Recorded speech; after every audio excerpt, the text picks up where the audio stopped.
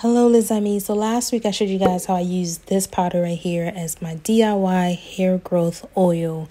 In today's video, I'm going to show you guys another recipe on what I do with this powder or different ways I use this powder as another hair growth recipe. Let's get into it.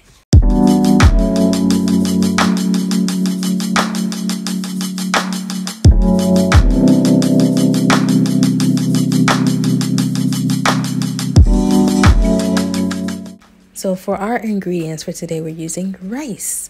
Rice is great for a natural solution for hair growth, and here are 3 reasons why, okay, listed on the screen. So you can use any type of rice. You can use brown rice, you can use black rice, you can use white rice.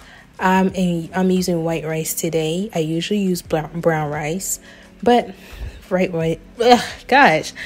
white rice was what we had in my cabinet, and that's what I am using to make this hairspray. So first you want to do is, I can't talk. Sure, what's wrong? The first thing I like to do is I like to rinse my rice. I clean it very well, and I clean it with cold water, not hot water. After you're done cleaning it, you want to put it in a mason jar. This is another way I like to make sure that it's clean and rinse very well. All the dirt and product, whatever comes with the rice while they're, producing it, all that nasty stuff is out. I like to pour water as my way of seeing if it's rinsed well or not. If it looks like this, that means it's not rinsed well. So what I like to do is I will close the mason jar and I shake it out very well, and then I rinse it again. And once I rinse it again, I pour water again inside the mason jar, and it looks like this. You want your water to look like this, okay? Crystal clear, like this.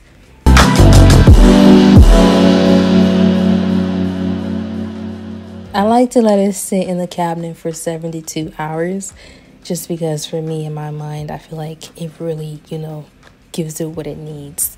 So I pour it inside of a spray bottle. The disrespect. I use my As I Am rice water spray bottle. You get it? But yeah, I tried out the rice water spray bottle and I wasn't really a fan. So I'd rather stick to creating my own. No hate, but I would just rather do that. So, and then I add my growth oil inside of the bottle. If you haven't watched the video, leave it down below. This is what you do not want to do. The residue that you have from the powder, you don't want to add that thickness inside of the rice water, only because it's going to get really hard for you to spray the water on your head.